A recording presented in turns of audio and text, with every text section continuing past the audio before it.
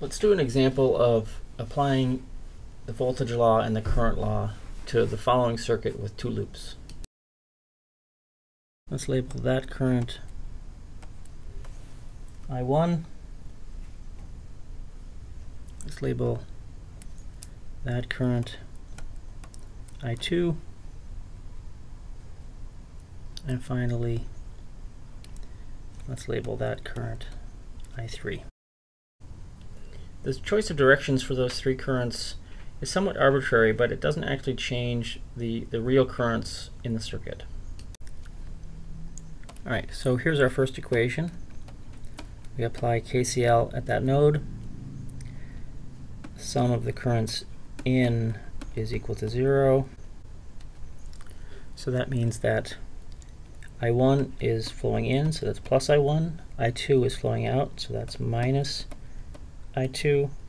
And I3 is flowing in, so that's plus I3. That sums to 0.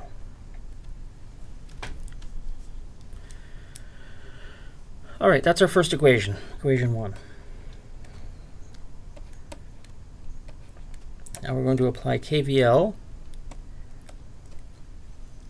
KVL around the top loop will give us the following equation. Sum of the voltage drops is equal to 0. So we have a voltage drop of 1 times I2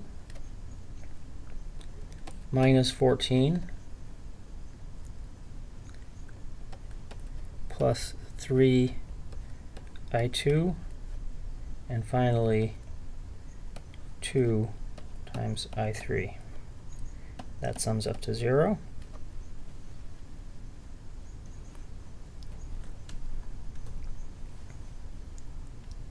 Rearrange that in standard form, we'll get 4 I2 plus 2 I3 is equal to 14.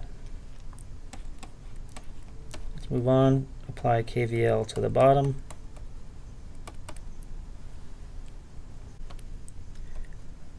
Let's start going around this loop this way. First voltage drop, our second voltage drop, our third voltage drop, and our fourth voltage drop.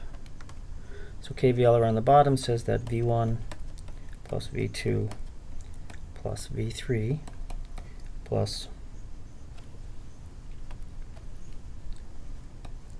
V4 sums to 0. V1 is minus 8 volts. V2 is, let's see, I3, we need to write this in terms of I3. So I3 is flowing from right to left. So V2, it's a little bit confusing here. V2 is actually minus 2 times I3. I3 is flowing into the negative terminal of V2, so the voltage drop V2 related to I3 is minus 2 I3.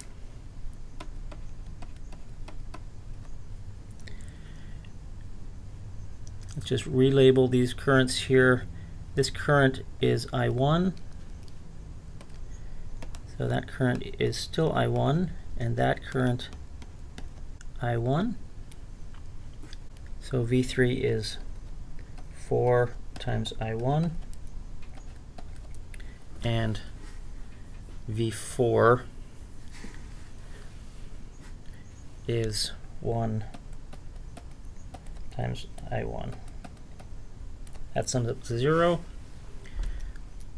Let's rearrange these terms and put it in standard form. So we have 5 I1 minus 2 I3, we leave this blank, there's no I2, that sums up to 8. So we can express the solution in matrix form as follows. The coefficients of the first equation 1, minus 1, 1. For the second equation 0, 4, and 2. For the third equation, 5, 0, minus 2. Multiply that by our I vector.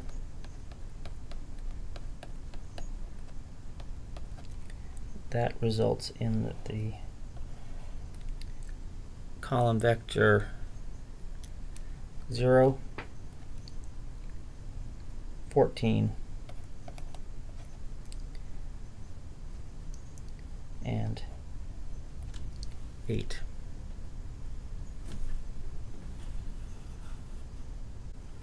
So here's our IPython notebook code to solve the set of equations. We create the matrix, the column vector, do the solution, run the code.